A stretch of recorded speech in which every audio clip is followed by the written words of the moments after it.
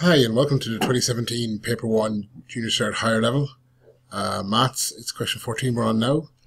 And just to say, I suggest you start the question by just giving it an attempt yourself. If you're stuck, you can always watch the rest of the video. And if you want the notes here with the answers built in, just send me an email at shanetroy@gmail.com.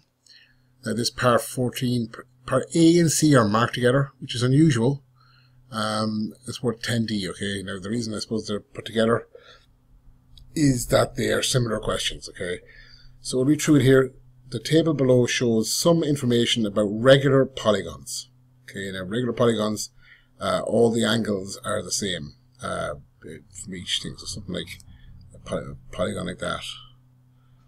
Okay, all the angles between are equal. Okay.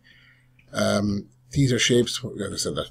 So number of angles in the polygon, it says 3, 4, 5 and 6, so it's going up by 1 each time. And they give you a trend here. Part A is some of the angles in the polygon. So if there's 3 angles, okay, some of the angles in that case is 180. In the next polygon, the number of angles in the polygon there are 4, because 360, so there's a difference there of 180. Okay. Now, if that trend continues, okay, next one will be 360 plus 180 to be 540, and then the last one, 540 plus 120, will be 720.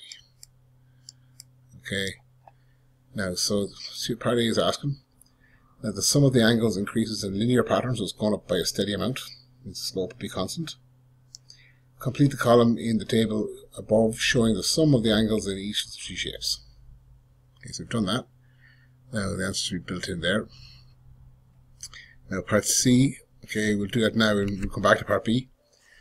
Complete the column in the table above showing the size of each angle in each of these shapes. Remember that in each polygon, all of the angles are the same size. Now see here part C, you'll be very careful to read it well. I was getting stuck there for a second by not reading it. Complete the column in the table above showing the size of each angle. Okay, in each of these shapes. So in the polygon with 3 angles, okay, the sum of the angles is 180. Okay, so that's 180 divided by 3 gives you the 60. So same thing there with 360 in 4. 360 divided by 4 gives you 90. The 540 divided by 5 gives you 108, and the 720 divided by 6 gives you 120. Now, very easy to make a mistake in that question and not read it correctly. And you'll not be able to attempt it or attempt it incorrectly. So it's a good time to point out, make sure we read every single question and we read it well and understand it fully. And that's one of the reasons we go back over the paper at the end to try to catch times where we made errors in our understanding, even though that might take time. And you may not have time at the end of the exam, but hopefully you have. That's what you should use the last few minutes for. So part B here, okay. Find a formula for the sum of the angles in a regular polygon with n angles. We're just using n instead of x here as our variable. Remember that these values follow a linear pattern. So they're giving you a hint here. Okay. If you see there, it's going up by 180 every single time. Okay. Number of stages here is the n. So n is equal to 3, 4, 5, 6. Okay, so go straight to the answer here. Basically, you have here, you kind of have to work this through in your head. There's no real formula for this in order to fill in. But if you see here that if your first polygon, okay, is n minus 2, so 3 take away 2 gives you 1, being your first, okay, and you're multiplying that by your slope by 180. Okay, if you see that, does that work for all of them? So 180 multiplied by 4 take away 2. So 180 times 2, which is 360, so it works. 180 multiplied by 5 minus 2, which is 3. 180 times 3 is 540. The last one, 180 times 6 minus 2, which is the same thing as 180 multiplied by 4, which gives you 720. So it's working for that one, okay, and that's part B.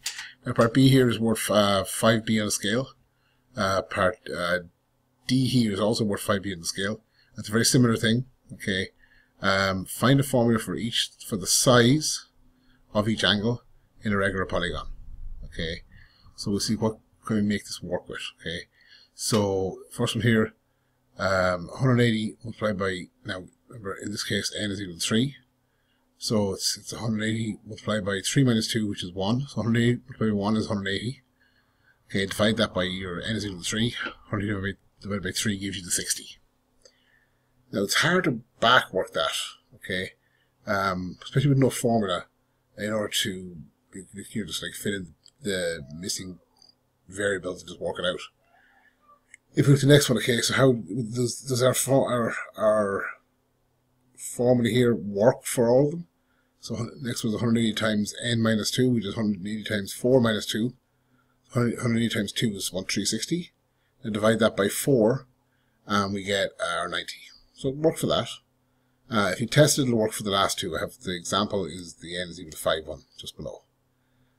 Now, it's worth taking some time to go back over that and just see can you make the leap to seeing how the numbers are changing. Okay, it could be a struggle for some people, or for others, it's a skill that they have.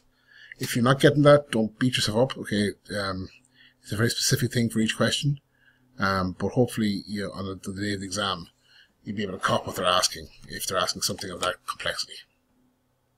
Okay, that's question 14. Thank you and see you later.